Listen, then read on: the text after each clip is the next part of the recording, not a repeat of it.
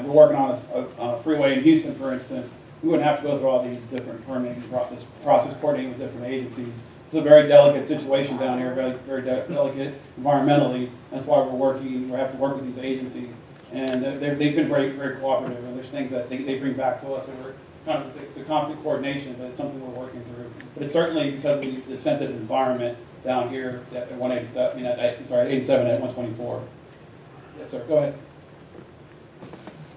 Did you say that the intersection would be moved further inland? Yes, sir. They're like 124 and 87. You see, there are two curves that goes east to north, and then the west. So we're gonna bring the one that's outer side. It's gonna be shifted. And the slide PowerPoint that's going in, it will show you a schematic of what we're doing. I put the slide on that, so you can see that. The curve itself is going to be body. The whole curve is not getting in. The outer lanes that were going east to north, those are going to be pulled in. Yes, sir. I got a question about. Well, you just talk close to it. It's good. I got a question about the elevation. You say 7-foot elevation. If we have a mean sea level of say 6 feet, does that mean that the actual raise of the highway is going to be like 1 foot? I'm not. Yeah, that's right. Currently we are at elevation 5. We are going to 7.5, so that's another 2.5 feet of So the elevation. highway is actually going to be raised about 2.5. Yes, sir. Any questions? Mr. Lane? Okay.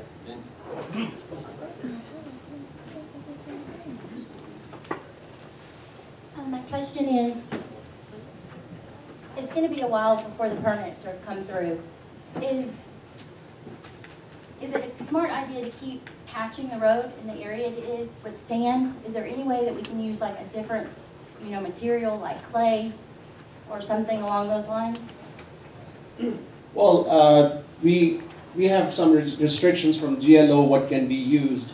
I know Lee and William are really familiar with that, and we are so thankful to county for giving us their sand, because right now GLO would not permit any other material. I did propose using some limestone and some riprap material to go, and that would be more stable. But GLO has restrictions on what can go on the beach.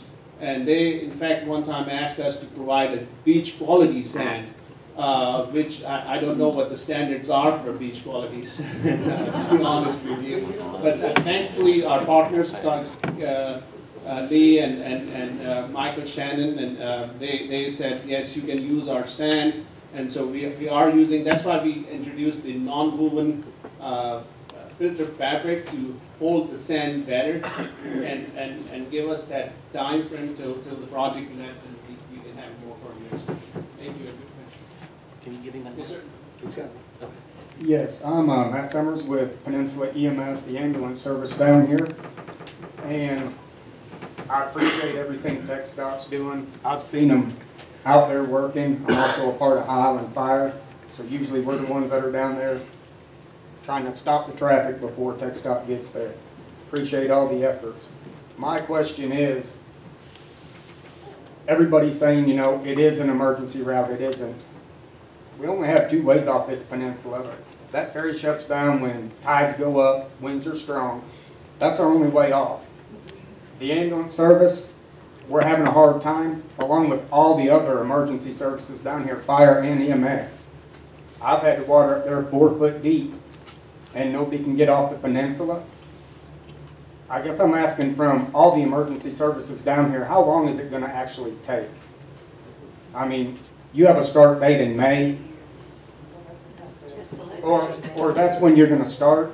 That's the bid date. When is it going to be completed? Because all of us need to coordinate our efforts to help each other out down here. Well, you're talking about the start date is May, and it may take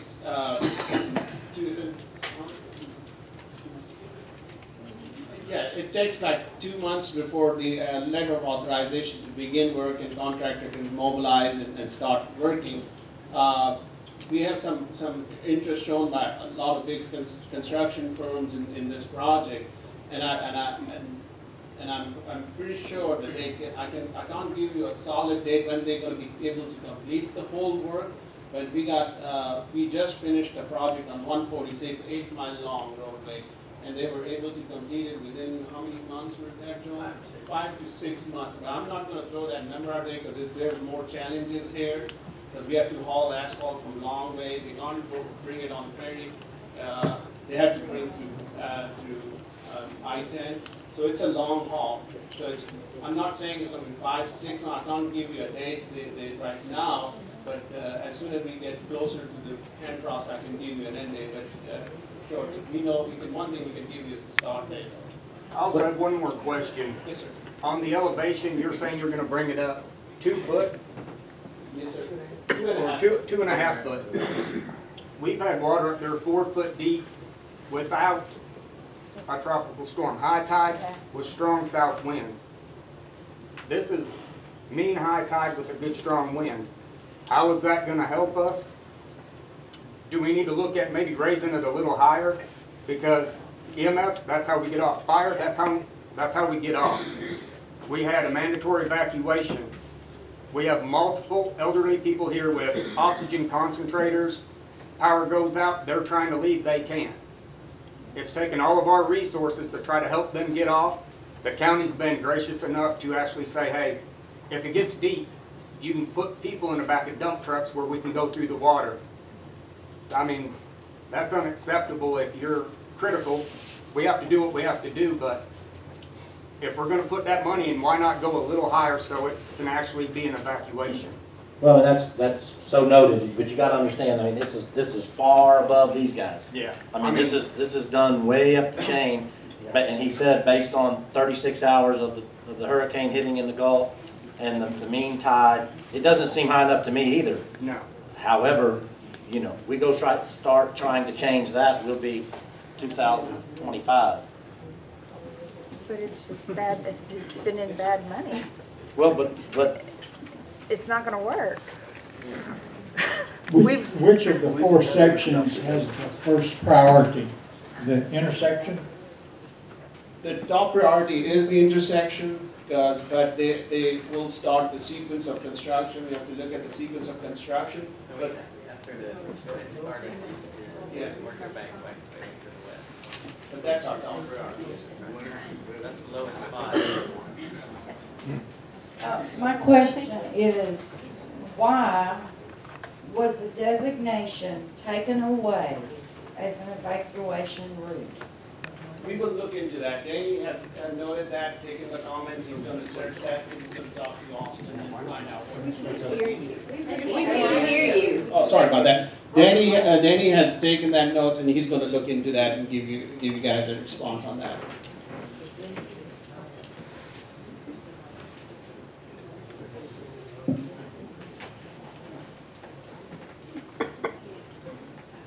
Hi, my question is twofold. One, how much of the project at 8 or 9 miles is affected by the Corps of Engineers permit? And 2, is there a reason why you can't start a predominant amount of the project without that permit if it does not affect it? For example, if the only area affected is by the curve, can you not go ahead and do the other part of the project? Well, the project is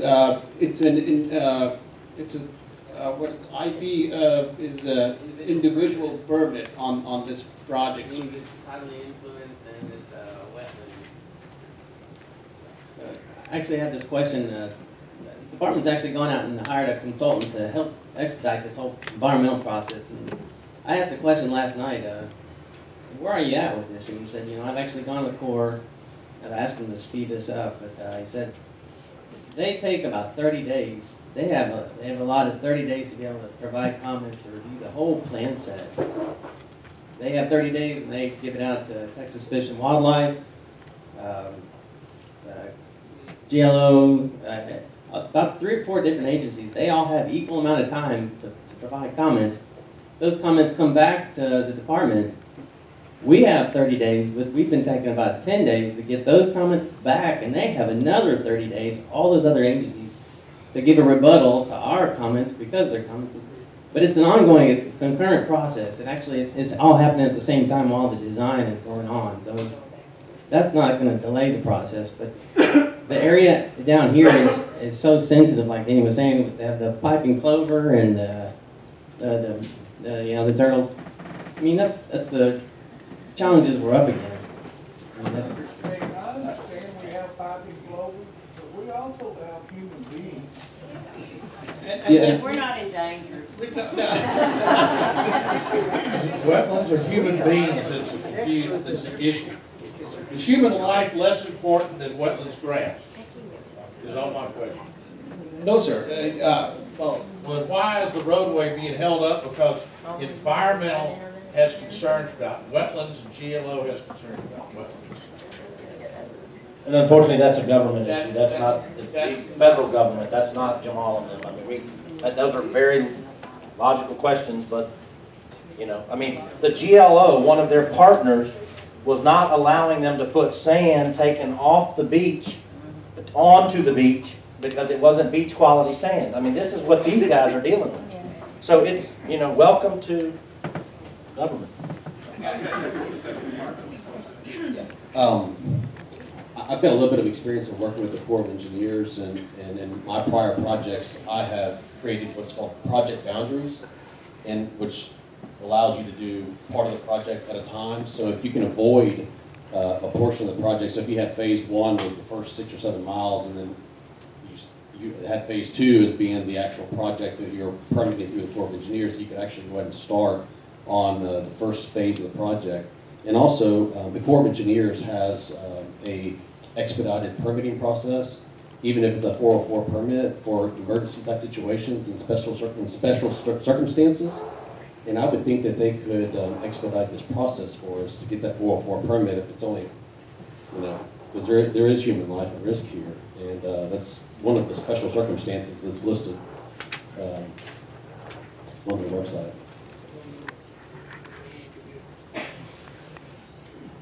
I actually asked the guy that same question between me and him. And it's an obvious question to me and you, but why hasn't this been brought up before? And he said, there's actually, we're working on actually speaking with the Corps at the moment. It was 8 o'clock last night when we were at a public meeting at the Mark area for the 45 project. We were going over these things. There's a guy working with the Corps of Engineers right now about this. He's working as hard as he can. They have several staff members, not just our own department. They're hiring several people to try to expedite this as fast as they can. It's a tough process, but they're going as fast. Now, I'll ask about this expedited process, but I mean, this is a consultant that's doing this, and you better know about that, but I can get some contact information from him out if that's available.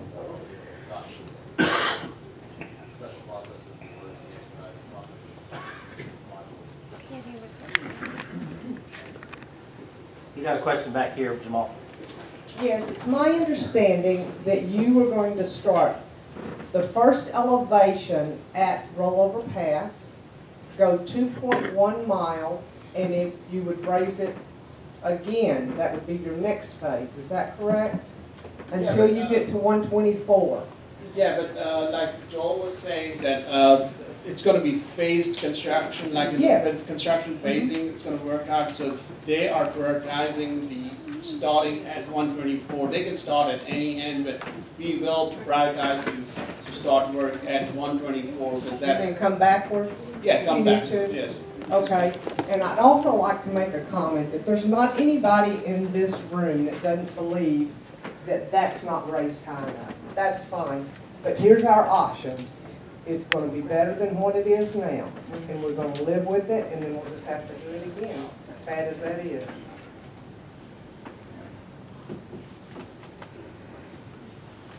I have a question. Did the consultant, or was there any suggestion when they considered moving the curve to come back about a mile or two and cut across that grassy plot of land over to the right? Just reposition the curve back? No, that was not brought in their one of their recommendations. Their recommendations, because we had right away and They can't hear you. sorry about that. That was not one of their recommendations. We're following their recommendation, and they're expert of this. this thing, what they're doing. TxDOT is a transportation agency. We don't have ocean experts. So that's why we hired them. And their recommendation was to bring that back. We have noticed that on the westbound side, it doesn't get flooded. The westbound side is normally when even we have a lot of sand on the eastbound side, but westbound kind of stays open. So that was one of their recommendations. Plus the elevation height, plus the armoring, and putting those big blocks of stone over there. That I think everything is that's going to be added, and it's going to help a lot. Well, that just seems like a Band-Aid to me. It doesn't seem like that's going to be the solution later down the road. Just my thought. I have a question. Do you have any plans of putting like granite next to, I mean, the work you're doing right now with the concrete and all is great, but you know, like in Galveston where they have the concrete blocks and stuff, is there any plan on doing that type of thing on that curve especially? Because even if you move it in, it's still going to erode. Do you mean temporarily or when they raise the road? I mean like now, after you finish what you're doing now. Like when that's done, before it, I mean, it's just going to come apart again. I know you're working hard at it, but it is just going to come apart again. Yeah, we are on our permanent solution. We are putting 2 feet, 24 inches blocks on the 1 foot of concrete padding to protect that roadway. Currently on the temporary, no, we're not putting granite block because it takes a lot of efforts to transport that in, and so that is our maintenance forces are not capable of doing that. So a little bit of extra work to begin with will save you a lot of work in the future. Yes, ma'am. I agree. Yeah. Okay, we got one more over here. I'm wondering why a bridge hasn't been considered.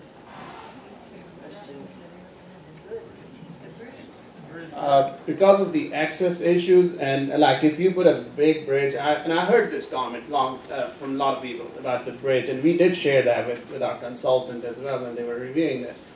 There's going to be a lot of access issues.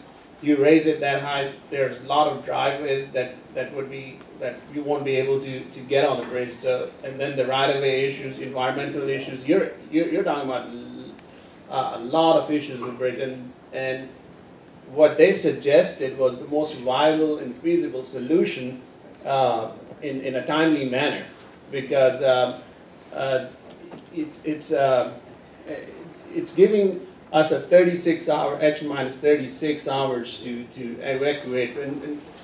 Definitely when we have a huge hurricane, there's an evacuation, mandatory evacuation. It gives you ample of time, that elevation, and that's what they analyzed, and they thought that gives us enough time to evacuate the island. And That's what they thought with Ike. say what? That's what they thought with Ike. Yeah, they did. The slides are going around. They took the 36 hours at Ike. They took all those in consideration when they proposed this elevation to us. Okay, I've got a question. None of y'all have brought this up or mentioned that it appears like everybody's ignoring it. You said the highway work is going to start at Bolivar Pass. What about Bolivar Pass? The county's going to fill it in. The last storm, I have videos of water coming through the pass 2 foot, 2.5 foot above the median. Where is all that millions and millions of gallons of water an hour going to go? You're talking about the rollover pass? Bridge? Yes, sir. Whenever the county fills that in, you got millions and millions of gallons of water an hour in and out every storm that will have nowhere to go.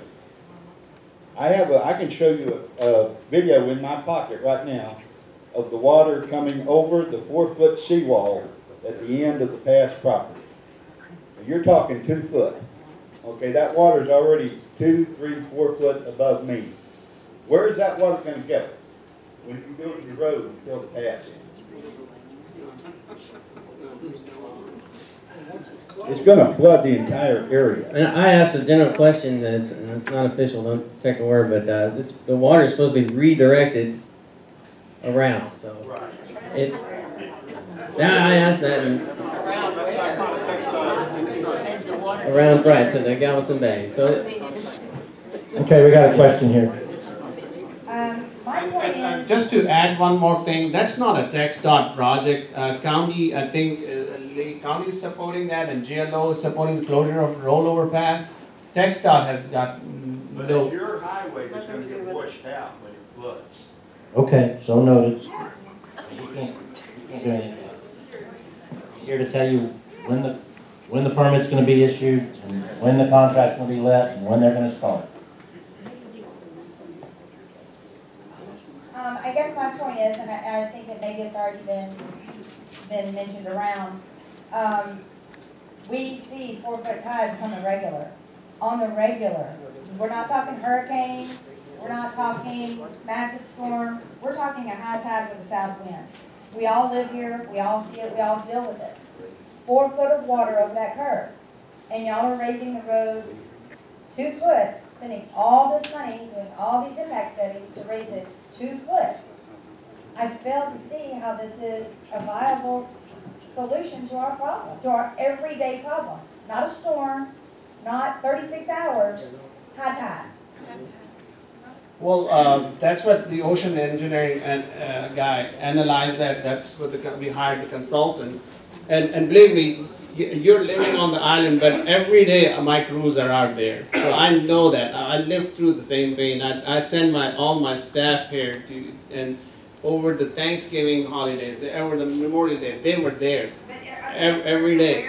But what? Say what? As the expert that we've hired, are they aware that happens on high tide?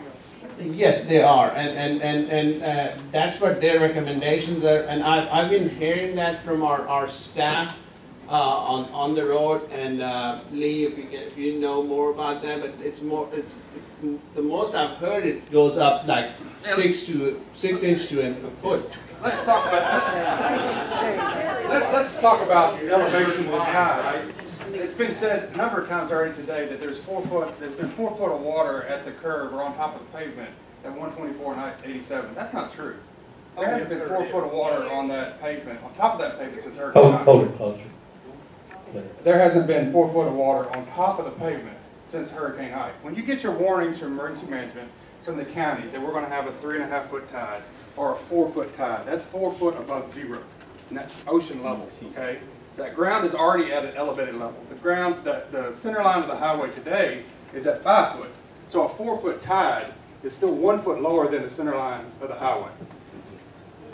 Okay, so you do have wind-driven waves that runs up onto the highway and washes over, but even a 4 foot tide is still 1 foot below the center line. So he's gonna raise it to 7.5 feet above zero elevation. Okay, so that's 2.5 foot higher than it is today. So at a 4 foot tide, the pavement will still be 3.5 foot higher than a 4 foot tide. Does that make sense? Yes, true. I have to disagree. I have pictures. About 6 months ago, I have a lifted F-150 4x4, and I was trying to rescue an individual that actually went off the roadway, and it was halfway up my doors where the waves were hitting. And I had to lift it. Once again, that's waves from wind-driven waves that's rolling up on the beach. That's not, you got to keep in mind. But it's still an issue.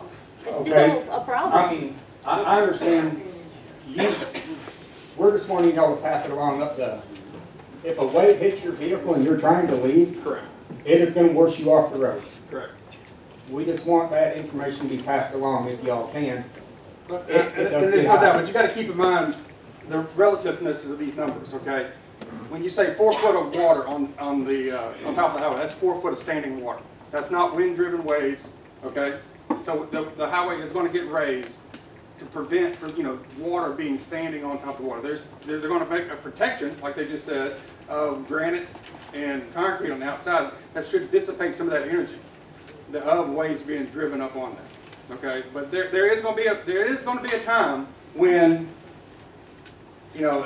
like he said, there's going to be a time 36 hours before landfall that highway will become impassable, and you got to consider that.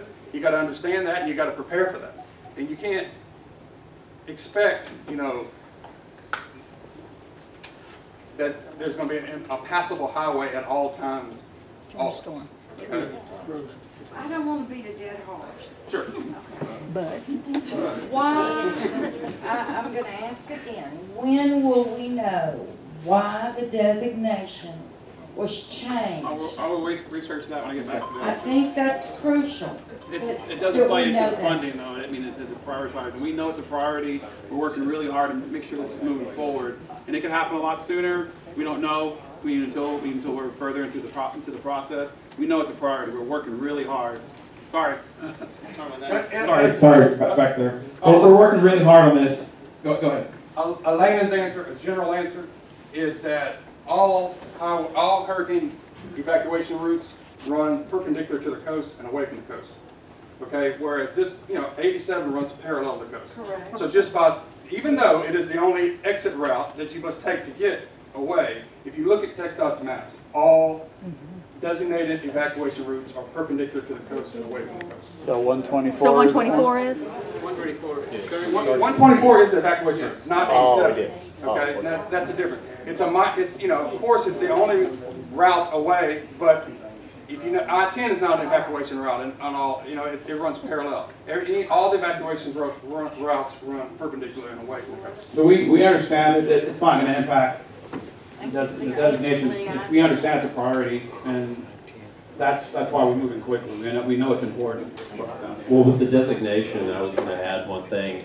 Government is really good at looking for excuses. So the GLO, I promise you, saying, oh, it's designated a recreational highway. Let's look at the quality of the sand and this clover over here, and we don't like this, what the granite looks like because it's not native. And they rely on the excuse of, oh, well, it's designated a recreational highway, when they're forgetting that they're putting the environment, and plants before people. And that's something we just can't allow them to have that excuse. So it's got to be designated emergency item. It's public health, public safety. People die. People are worth a little more than what granite and sand looks like. So.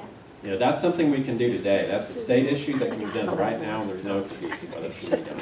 Thank you. And David's going to look into that. He's going to contact Austin to find out what's going on. I just had one other thing. You were saying you're going to start in May.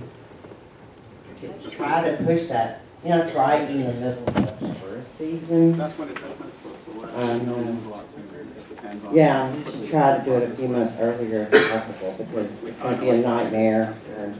I think the idea of a camera at the curve would be very helpful to all of us. Yes. Like that, Doctor. We have a different section that handles that. It's our transportation operation. I'm sorry. That's a different section that handles the cameras. You see like the DMS boards on the freeways. That's handled by our transportation operations section, and we have discussed that in the past. And I'll make sure I'll find out. I know they were looking into it last time I talked to them about it, but I'll find out what the status is. And that's something you can actually. The way I understood it was you can actually go to HoustonTranStar.org and actually pull that camera up and see, okay, if it's passable, if there's any issues. One issue they did have was because of the darkness. If it's late at night, it might be a little more difficult depending on lighting. But we do have some temporary cameras that they were looking at also placing. And so I'll find out and I'll get with Seth. So we'll follow up on that too. Okay, anybody else? When you give your consultants, to have them coming out to look at the job, are they just looking at pieces of paper in your charts, or do they actually make a trip down here to see what's going on, to look at it? It's a lot different on your charts than it is in actually seeing it. They come out here. They made several field visits to And that's how they know about all the access that's causing a lot of water flooding on the Reach 1. They looked at some of the access, and some of those accesses are not even permitted. But those accesses are also causing some flooding, and that's why they're here. They surveyed the whole place. The Corps of Engineer office? No, but she's talking about the NJA or consultant.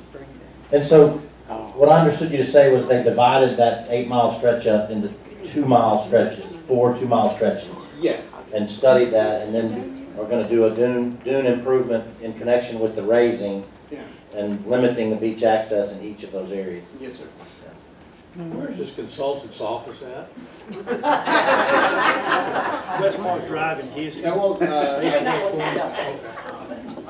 Who was the engineer? LJA? LJA was the consultant. I don't know where their office is. They're Houston. The senior vice president of LJA has a house down here. Bob Worsham, who is the coastal engineer, grew up here. They're familiar with the beach. They're not just from Kansas City or Dallas. They actually have a stake down here. I used to work for them. Before this project. We also have a TxDOT commissioner. Commissioner, yeah, TxDOT Transportation Commissioner. Yeah, TxDOT Transportation Commissioner that lives that has a house on the island as well. Question, y'all are saying that you're going to look into all these various points. Is there a way, Mr. Atfeld, that you could put these various points out on your website and give us updates on a monthly basis or set a time? You said, well, I'll get that as soon as I can, like set a date, so that the people that are here can look out on that website and say, this point was brought up, it's supposed to be done now, and this is the update on it. Otherwise, I mean, we have this meeting right now, and you guys say all these great things, and things are going to happen, but we don't have any way of monitoring it. I guess what, I'm Mr. Apfel. Oh, I'm sorry, I'm sorry. So, I don't know what points that we're going to update you on. I mean, like the raising beyond 2.1 feet, it's not going to change. No, we can do hundreds of things. Like the evacuation routes and that. I was going to say, the two things that I take away from this is a camera and an evacuation route designation. That's the two things I feel like I can help you all with, or try to help you with. Yeah. Beyond that, this meeting was about setting the record straight from TxDOT with regard to when the permit would be issued, when the contract would be let, when construction would begin, and approximately how long it would take. Because that was what people were buzzing about in confusion. So I wanted to make sure, all this other to me is great questions, and I commend all of you for those questions. But unfortunately, they are so far into the path that we must accept it, or we're, like she said, live with what we have. And I don't suggest that. I say take what we're getting and then complain and say I told you so, if that's the case. Well, also, I just wanted a way for the people here to be able to check. I've done a series of info sheets, but it's always changing. It's a fluid process. Sure. So what I put on the last info sheet, I think I did one back maybe like late last year. I looked at it the other day, and several things have changed on it. So we don't have a website typically for like a web presence are going to be for our larger like freeway projects like 290. 288 and those types of projects. Like even for 45 to widen, we don't have a website, a designated website. But that's why I tell people to go ahead and call me. I can, like I said earlier when I was speaking to you guys, you can call me and I can go run up to one of the folks, whether it's design, whether just whatever the case may be, we can get that answered for you. But I will work on a new info sheet we don't send them out to all the residents. We send them out to the elected officials. And then it's up to the elected officials' offices to send those out. We send them like to the key folks and some of the community folks that we have on a list. But then I'll work on that probably within the next few weeks, and I can send that out. You can get access to that. It'd just be a great way to have a central place that everybody can. We also have and we're going to do that for you. We also have Project Tracker. It's on TxDOT.gov, our website. And it's called Project Tracker. You can look for the project, but right now, I looked at 80, that's why I was telling you it's a fluid process. Because I looked at it the other day, and it has some good information on there, but a lot of key dates. It just says TBD, to be determined. And so it's just not very good information for you guys. So that's why just feel free to call me. I don't have a problem with it. It's, I cover, we cover 6 counties in the Houston district, but it's not a problem. I get calls from different folks. I won't name names, but I get calls and emails from folks consistently about 87, and it's not a problem. We can, we can address those at each and every time. It's not an issue. We can go run another. Most of the folks that are working on this are going to be in my building at the district, so I can, typically I can just go and ask them really quick or give them a quick phone call you right back and say this is what I know. Like I said, it's fluid. To have a web presence would probably be having we just don't have the resources to update a website every day. But also follow us on Twitter. I'm constantly putting that information. Anything I get, I'm putting it on Twitter. I'm putting, whether it's photos, any updates, any developments, it's on Twitter. Is that right below Trump or right above Trump? We don't do Facebook. The only Facebook presence we have is our statewide Facebook page.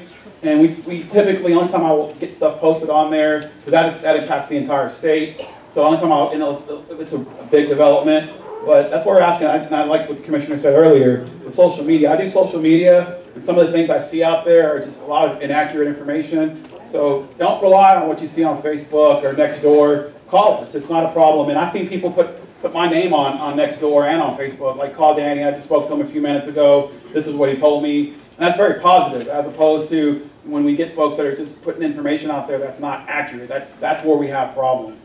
And we're here to address those needs and those concerns. And so feel free to give me a call anytime, it's not a problem. When is the start date? When are they going to start? Permits in the spring, expect to let it in sometime in May, and then start 60 days thereafter. Yeah, 60 days after the day. And that's what she said. Well, like I mentioned earlier, though, I've seen in my time at TxDOT, I've seen things happen where it moves a lot quicker. There's sometimes where we'll say this is a kind of an estimated, anticipated time. Next thing I know, we're moving a lot quicker than I thought, and that's a possibility. So we could be in a better place, say later on this year we have some better information. We can actually come back to you guys and tell you an update, and give you some really, really good news in our minds. So if we're not going to move the road inland, is there any plans on moving the Gulf out? What I mean by that, I knew I was going to do that. What I mean by that is putting a system in that will help with the erosion. Well, I think their plan is to slope the edge of the roadway, concrete it, and granite to protect that. Can't re-nourish it? I'm saying they're doing it in McFadden down there. Well, the nourishment was also one of the recommendations of the consultant, and that is going to be, if they pursued with that, that's going to be a separate project to do that, because it takes a longer time on permit. I know there's been some talk about partnering with county on that, because I think Palm County has a permit that just expired in December of 2016. They're in the process of getting a permit. So there has been some high-level communication between the county and our upper management about looking into that. Currently, we don't have an AFA or like advanced funding agreement, but there has been some communication with county judge and high-ups of the county and our executives. All right, one more question. Is your PowerPoint presentation online anywhere that you're passing around? No, ma'am, I don't have that online, but I can share it with Said, and he, if he has a website, he can. Yeah, you can all. If you haven't liked it already, please like our Facebook page. It's Daryl Atfield, Galveston County Commissioner, Precinct 1. And I will share that information on our page. So sorry to repeat myself. If you'll please like our page on Facebook, Daryl Atfield, Galveston County Commissioner, Precinct 1. I can share it on there, or if not, if you want to come up to me and bring me your email, or I can hand you my card and get you to email me, I can send you that information. We'll get it sent today. Yeah, and then we'll have a link, and we'll put that link up so that you'll have that. We appreciate y'all coming and taking your time. Yes, thank you. We appreciate all of y'all. You never give up, okay? You're awesome. Let's hear about y'all. Thank you for your service. Thank you, sir. Thank you, Danny. Thank you, Jamal. Thank you, Joe, for your time. We appreciate it. And again, thank you all for the constructive questions. And Jamal wanted DPS here. I'm just playing. But I told him it was okay. We were having Constable Rose and Constable Pettaway. No, that's not true. But thank you all. 60 some odd $1,000, which prior to last year, that's higher than most of the years in total. Next question is from y'all, where's this money going? Why do we have a stockpile of it in a bank account? And that's not easy to explain, not fun to explain. We have a set of guidelines on spending this money, what's allowed and what's not allowed. And there are very few things that we can spend this money on. We have to get creative. Right now what we're working on is probably spending close to $700,000 on restrooms. Sounds like a lot of money. It is. I thought that too a couple years ago until I started getting involved in the program and I see how the money is spent. See how it's broken down and where it has to go to. So the current projects we're working on right now, the permanent restroom that's going to go on Crystal Beach Road, y'all have heard that for who knows how many years. 8 years, Lee? Okay. That has hit the ground. We've been having meetings. We have entered an agreement with a design, I guess is he a design firm? Architect. So he's going to be presenting some stuff to us, I think, maybe Friday? So we'll have some stuff to look at. We'll tell him what we like, what we don't like, and he'll move on to the next phase. The timeline that our county architect came up with that is possibly to be done with that restroom by beginning of next summer. Again, I know it seems like it takes a long time, and it does, but that's the projected date. It is on the ground. It is running. Second project we have going are mobile restroom trailers. We have 3 of them, and those have been requested for a long time. Maybe not as long as a permanent restroom, but we're starting with 3 units. They'll have 3 stalls in each of them, and we'll also have a rent station at each one built up on a deck. Those will go out 6 or 7 months of the year, and then they'll be hauled off during the off season so we can do maintenance and keep them from rotting out on the beach. We don't know how long those will last. That's a question that we're just going to have to figure out and decide if it's something we want to expand on, if we want to buy more. They're certainly going to be a lot nicer than the porta potties that are out there that overflow all the time. They'll be hooked up to sewer, running water, of course, and it'll be a nice amenity for our visitors to come in and enjoy, and that way business owners aren't hearing complaints about the porta potties all the time, because they are nasty. We're fixing to sit out another bid for the porta potty service. We have expanded the number of times a week that they are serviced and cleaned. So those will stay a lot cleaner. The security that we pay to put out on the beach, the sheriff's office, we started last year. That program's running good. Last year was our first year, and there was a few obstacles we had to overcome, but this year it's rolling really smooth. Oh, Mark. It's running good. We do have some complaints, but we're still working on them. Can't think of any other major projects we have going on right now. We're trying to get these really rolling before we start something else. We're always open for ideas. A lot of times we tell you no, we can't do it. And that's just because of the GLO guidelines that are set to what we can use this money for won't allow us to do it. But we're always open to ideas. The money is there to be spent for our beach, and we're happy to accommodate it if we're allowed. And just to add to that, the commissioners have to approve, the commissioners court has to approve the spending of those funds, not part of the general revenue fund. And when we took the idea of let's get three portable restrooms and try it out and see how it does, they wanted to spend money on one restroom. And I remember, without mentioning names, but some of your good county employees spoke up and said, you know, a real pilot program is not one restroom. Let's do 3. And so that's why we're doing 3. We are considering it a pilot program. The rent of those things was almost as much as the purchase. So we thought, okay, if we can get 3 years out of them with equal to 1 year's rent, we're way ahead of the game. So we know they're going to rust out. We know they're going to not be any good at some period of time. We're hoping for 2 to 3 years, but we're way ahead of the game. The manufacturer says 5. 5. We'll see. But these are some serious elements. Another great thing that's going on that you all may know about is the security. We have additional deputies on the beach from the beach sticker program. We've been purchasing side-by-sides for them to use in connection with their patrol on the beach. I think we bought initially 2. No, the sheriff's department, we bought 4 right off. And then have we bought 2 more? Not for the sheriff's office. Okay. We initially bought 4 units for the sheriff's office, and that's still what they have. And then we had 2 for the ambassadors, and we've increased the ambassadors' fleet by 2 more. Right. So we have a total of 8 units, 4 for the sheriff and 4 for the sticker ambassadors. Right.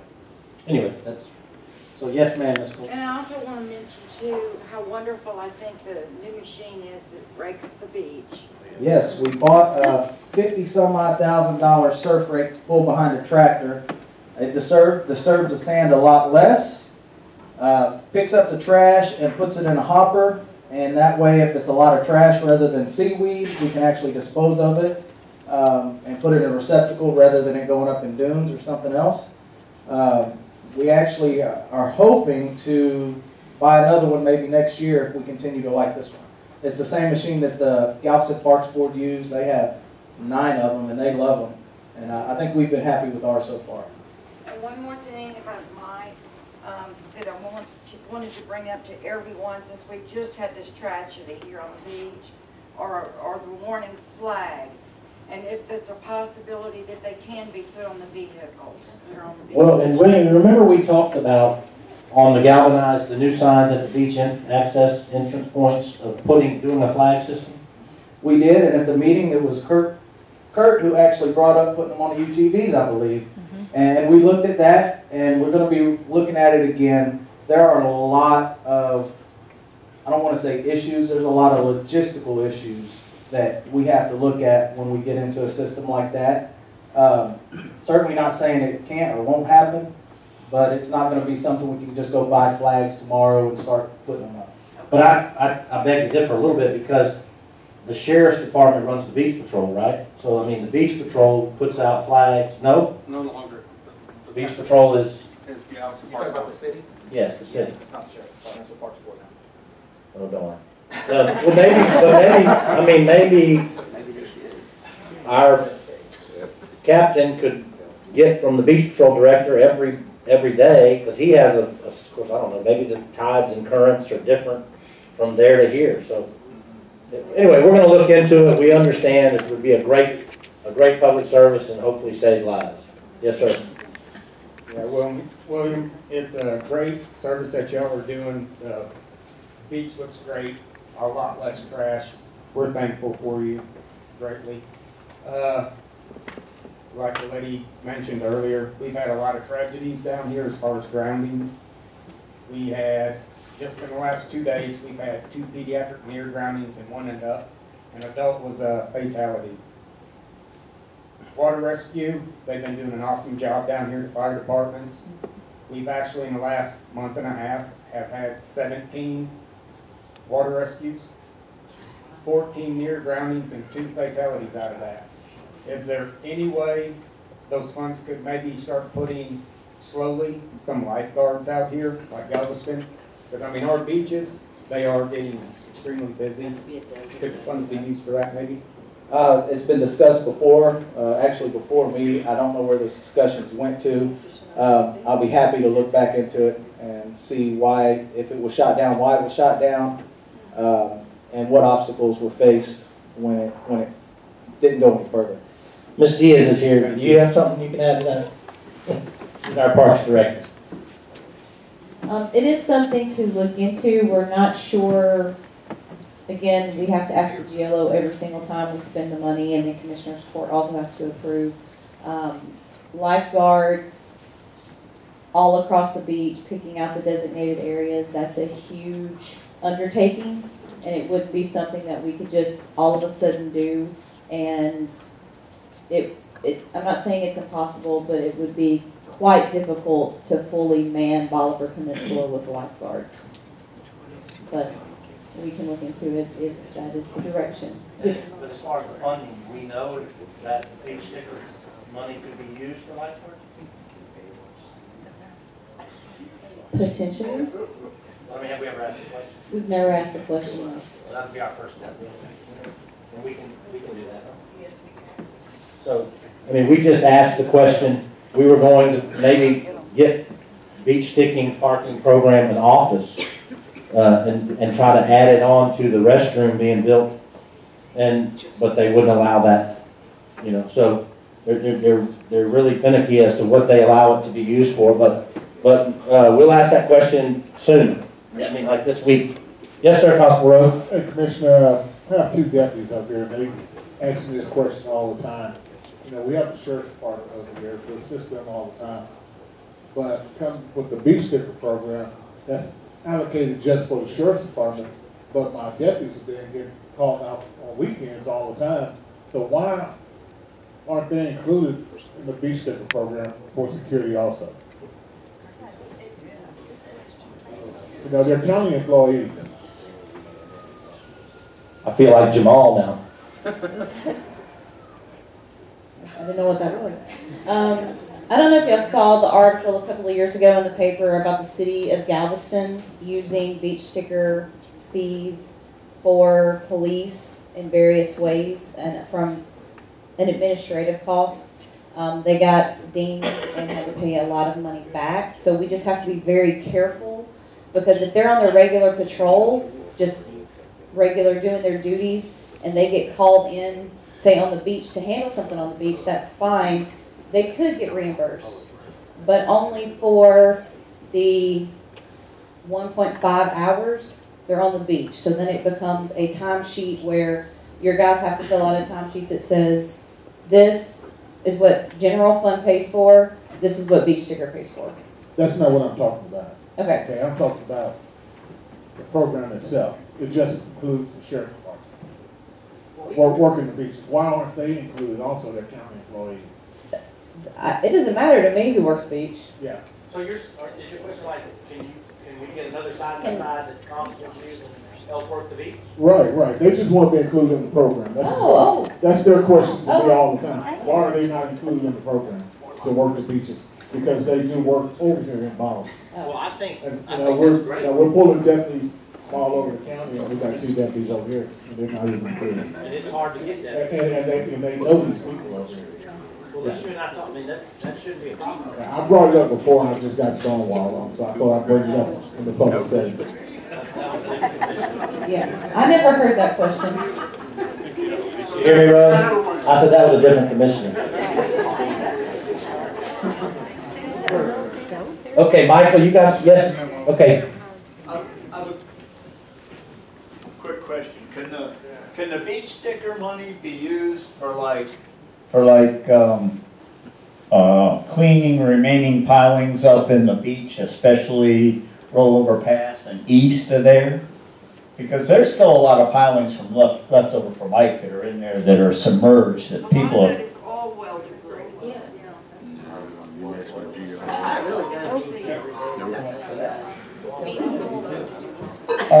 But there's pilings out there too, especially right across from Canal City. I don't know if we can use that beach sticker money for that or not. I mean, there's even left over the big sausage that we had on the beach. All the connections and all that sausage is still sitting and floating all around on the beach. Sausage is referring to the sand socket of GO2. Exactly. Yep. The big sausage. Yep. And also, is there anything being done to build the dunes further to the east from where they are? Not with beach parking sticker money, and I don't know of any current projects that are going on right now. Okay. All right. I just wondered, where does that money come from for that? There's different grants and some of them are matched by different government organizations. There's not just one set pot of money that it comes from. And then Jan says that was supposed to be FEMA money after the hurricane that was to clean up all of those ponding. Every bit of it. All 3 piers and all the debris left. 2 and left the rest. Yes, ma'am. There is a question about where these restrooms are going to be located, because we live on a 2.5-mile stretch where there is not a single porta potty, but I counted 200 people on the beach yesterday. And what's happening on the weekend is people are coming and digging and making their own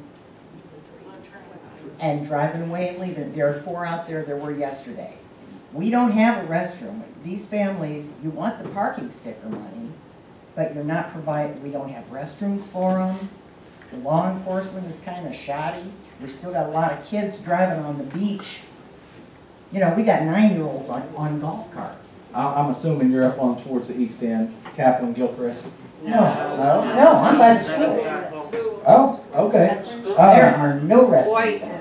It's at Boyd, and the next one's at Alamo. Boyd does not have a restroom. They used to. Did it go away? Boyd does right now.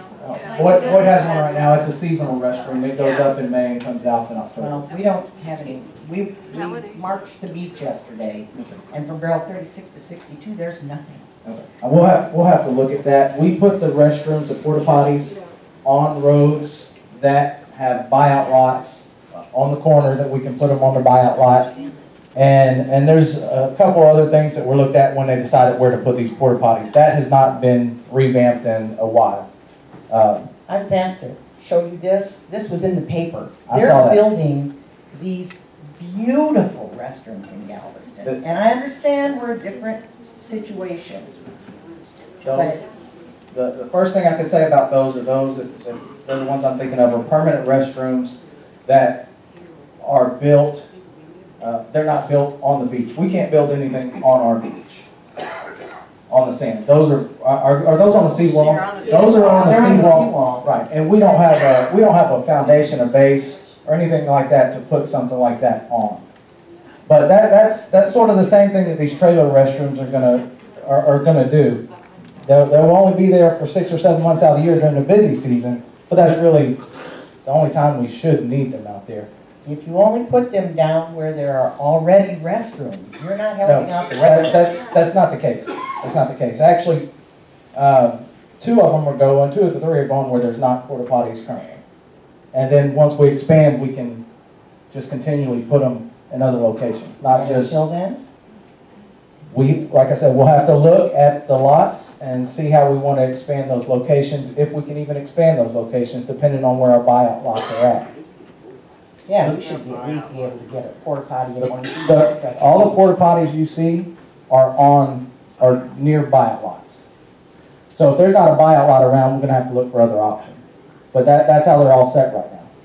But we made a note of it. That goes in with the camera, the highway designation, the PowerPoint, and now porta potties between 36 and 62. Thank you. Ron? Yeah, I just wondered, last year at the community meeting at Crenshaw, you commented about the new signage. Yep. Could you give us an update on where that stands? I think the signs you put in are great, but are there still more to come, or are we done with that? You're talking about the big fly swatters? That's what they look like at first before we put the signs on them, big fly swatters. No, we had planned on 8 and that's what's up. We haven't looked at putting any more up.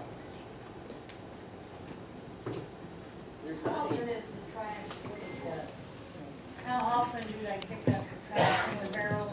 The beach barrels, I wish I'd brought my calendar. I believe we're up to 3 times a week this time of year, maybe 4.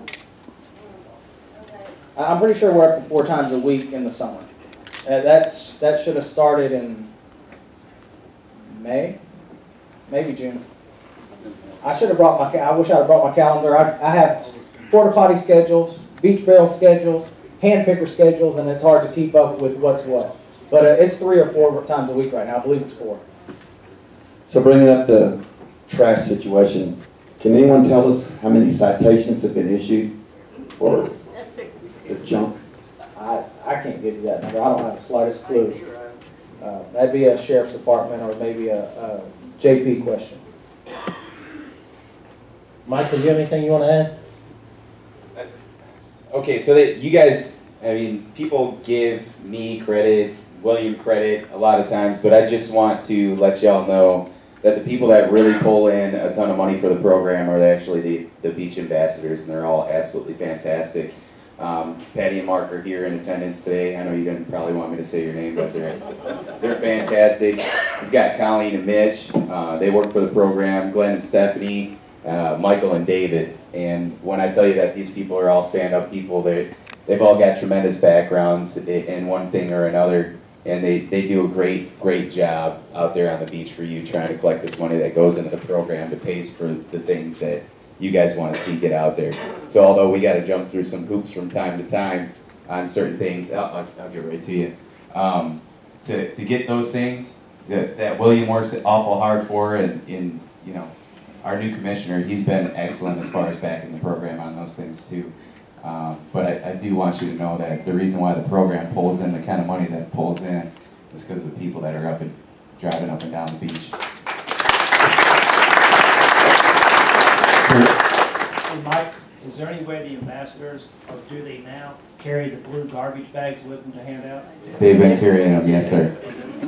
Yeah, we actually have to order more bags this year because of how many they give out, and I view that as a good problem to have. They hand them out, and then the sheriff deputies on the UTVs also hand them out. And then Keep Bolivar Beautiful hands them out. And our vendors, our ice cream vendors, or some of the other ones, they ask for them now and they hand them out. So They're also at the clinic. Yeah. In case y'all need to go. I just wish we would actually see more of them full of garbage. Yes, ma'am. Yes, on Facebook, someone was saying there was a garbage detail from the prison. Is there any way we could get like more volunteers or more? I wish that there were more people we could pull in to help with picking up garbage, or if we could coordinate somehow more, or if there's a website we could say, well, the county's going to be picking up this day, so volunteers don't have to focus on that day.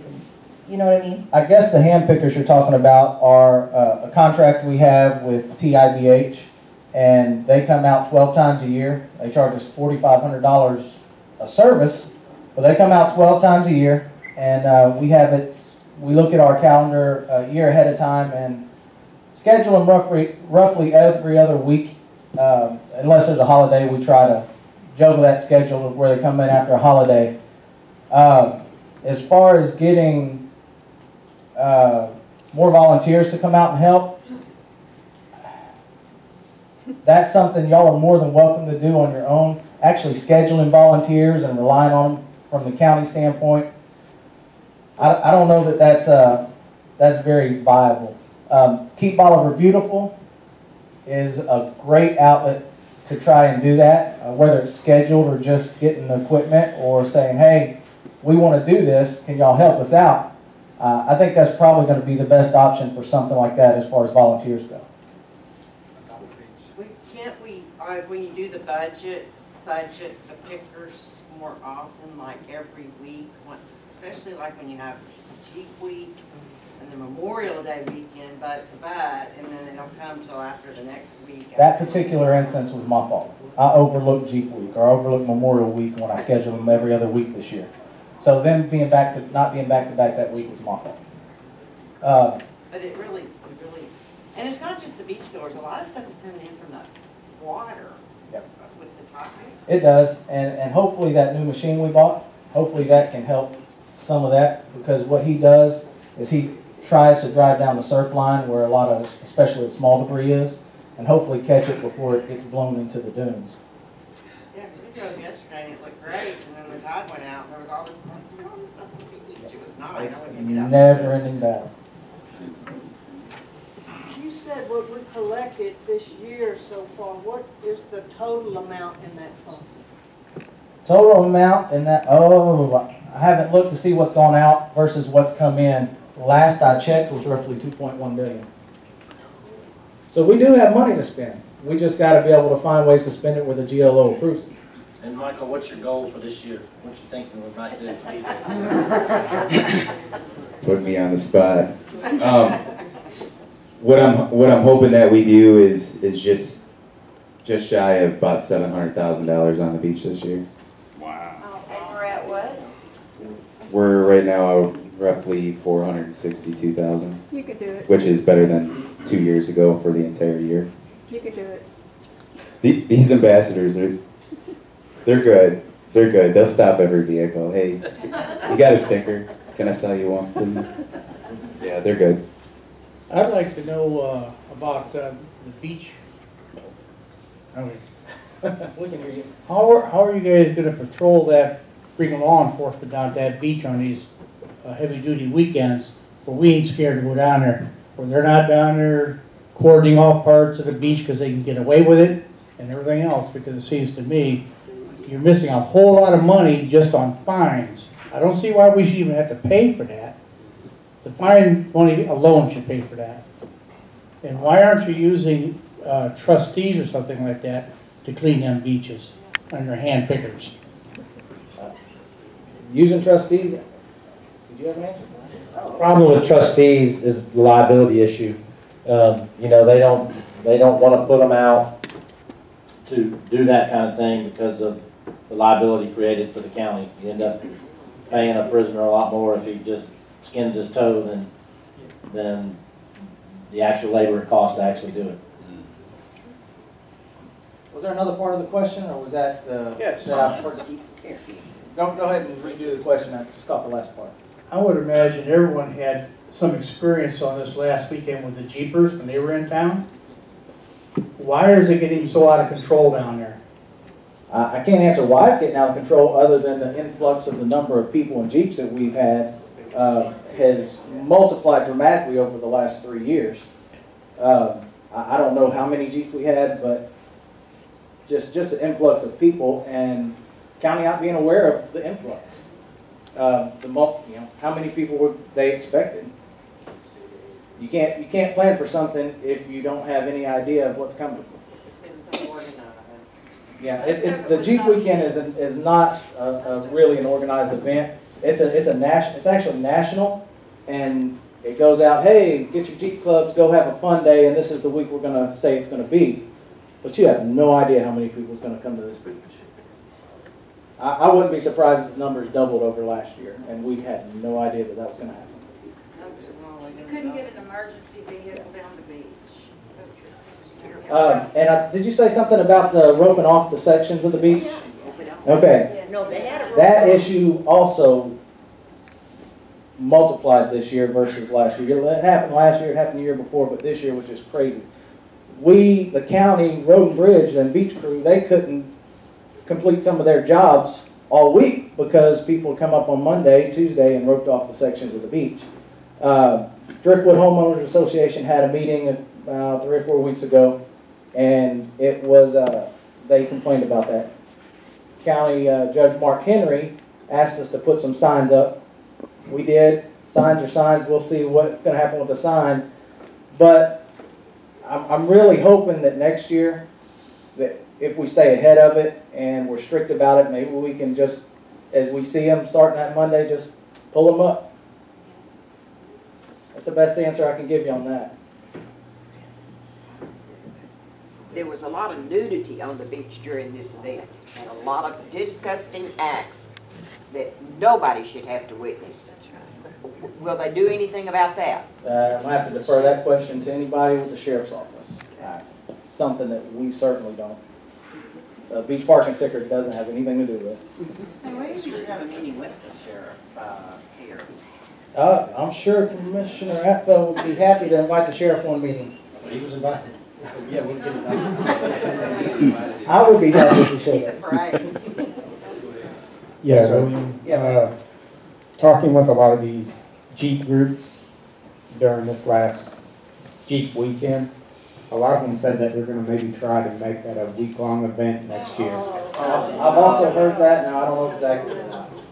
I had several other groups from northern above Texas state that they were trying to get that involved. If you hear anything, can you let us know so we can let Is there a promoter with that, or is it just word gets out, date gets set, and they all just come? It first off, it's a national event. They go on their Jeep Club groups on Facebook and they post, one thing that they have posted, because a lot of them were disgusted with it this year also. They're talking about the different Jeep groups meet with their group away from the crazy part, which was bottoms up or triple X. But they've been posting it on Facebook. There's a lot of them that were disgusted with it. Will you share that, those groups, or do you know who the main group was? Triple X, So bottoms up. will you share that with us, and I'll reach out to them and say, hey, we need to, if this is gonna get that big, we need to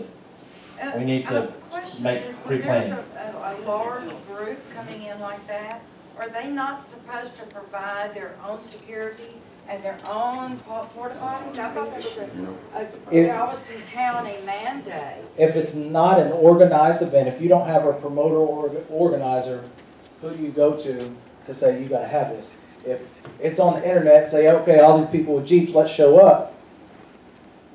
You don't have a single person or a single entity to go and hold accountable for a permit. Yes, ma'am. How did they get rid of the raves? They got rid of the raves with the moratorium. Is that when the moratorium came on? Jennifer? Well, you had to With get the raves? a permit. Had a moratorium on the beach, but again, with the raves, did they have, that's been 20 years ago, or not quite. Did they have a promoter with that? And okay, they had promoters with that. They worked off the beaches too. Yeah, down in Bolivar. They roped off the beaches. What do you mean they roped off the beaches? They roped off the beach, they were charging admission. Oh. And they were asking for like cans of food or something. That's what I'm saying. They had a promoter or a single person that they could chicken down at the big store. tell them that they needed a permit. Yeah, for so many people, Right. they had to. With the Jeepers, it's different. It's just kind of, hey, y'all come on. I got stuck, I spent the night. Oh, I bet you got. Yes, sir. Commissioner, you mentioned maybe the sheriff could come next time. Yeah, Would y'all see if we could absolutely make that happen? Yeah, we'll do that. So to wrap up, I just want to say, what makes Galveston County great is the staff that works for you all. It's incredible, from the constable's office to the parks department, to the road and bridge department, to the regional services department, to the beach parking stickers. These guys and gals are incredible, and I can't thank them enough. In the 5 months I've been doing this, I see the value of those folks, and what a great job they do. So thank all of y'all for what you do.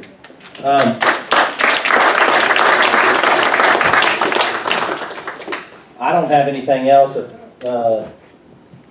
y'all want, we can take 5 minutes. If you have any general questions you want to ask, we can do that. Here we go. Craig? Do we know where FEMA back in 2012 came up with Risk Map 6, and it's been sitting out there not being approved and nothing's happened to it. Do we have an update on when FEMA Risk Map 6 might be accepted by the county or issued or anything like that? No. Lee's shaking his head, so I'm giving Lee the mic. What's that, Lee? I don't even know what risk. That's your flood. Oh, the floodplain. Yeah. And correct, the short answer is no. That every year they say we'll have it, we'll expect to approve it by June. I think this year they actually said they expected to approve it by July of this year. That's the only change that's been made. But you're right, for 12 years now, they have talked about updating the flood maps, and it hasn't every year it passes. And I've seen proposed new flood maps, but that's what you're talking about. Yeah, so, and Sid, do you have anything to add? Is that just what they're? No, I ask all the time. I don't, there's no answer. Yes, ma'am. I know this is repetition. I've been down here over 8 years. Why can't we get a clinic? Well, What do we need to do? I know UTMB has lots of money. What is the procedure we have to go through to get a clinic down here? And I don't know, I don't have an answer to that. I know that say it again? We do have a clinic. Yeah, and the clinic was about to close, and then obviously they heard your concerns and agreed to stay open, and now who knows how long that'll be, but hopefully a long time. But as far as, That's a private ownership though, isn't it? oh, absolutely, yeah. You can move. I don't have an answer. I don't mind if trying to see if we can get a UTMB clinic or something over here. I'm sure that, you know, they look at numbers and, you know. A couple of years ago, 2 or 3 years ago, they sent their trailer over. 2 or 3 years ago, they sent their trailer over once a week, and I can't remember who that was that did it. UTMB, they come over on Thursdays, and then nobody would show up, and that stopped. It wasn't UTMB. It was the health department. Might have been the health department. And it was just a little trailer they pull in once a week to the Justice Center or the annex. And I think he even had an appointment. I don't even know if they took walk-ins. So it wasn't real efficient. And it didn't stay busy enough, so I guess they pulled it. Even if they did that, they'd have to have people that were, I mean, they'd have to have them advertise that it's gonna be there at certain days. They did, I never saw it, that's when, I saw the trailer once, but I never advertised. Anybody else? Ted, you got anything you want to add?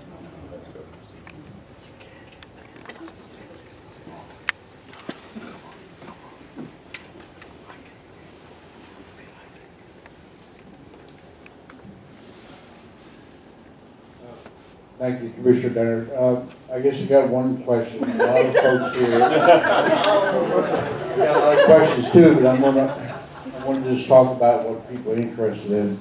If they're interested in the effect of closing rollover paths that's going to have on possible flooding on people's property and further cause more problems than we're already seeing from the Gulf of Mexico trying to push from that way. But closing rollover paths is going to have some impact, and I've asked the county, and I've not heard anything back. Are you planning to do any type of study to see what that impact would be to this peninsula? I don't think there's any plans to do a study. From my understanding, the county's involvement was to help the state take the land, which I was 100% against, and that's been done, and that's where it sits, and that's the end of it. Yeah, I understand that, but the county is not the driving force, but they're doing the actually taking of the property. And by closing rollover paths, you will be further causing, or possibly causing, more damage than leaving it open. So Galveston County doesn't have a flood control district, but we've asked you before in the past to look at what you're doing, but you're saying that it's not you, it's the GLO, but it really is the county, and I think you guys are responsible. Okay, so noted. One thing we are doing, we have a drainage study that looks like firewood to me. It's about that big and about that long.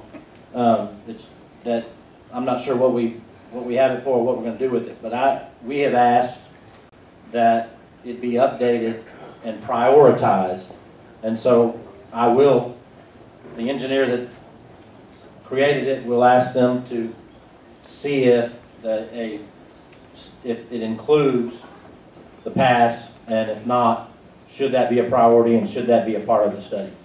So that's a good idea. Well, thank you all so much for coming. Again, I commend you. I mean, I know it's frustrating with 87, and I appreciate your cordialness to the TxDOT individuals. Please go out, spread the word, both from the house that we're in and the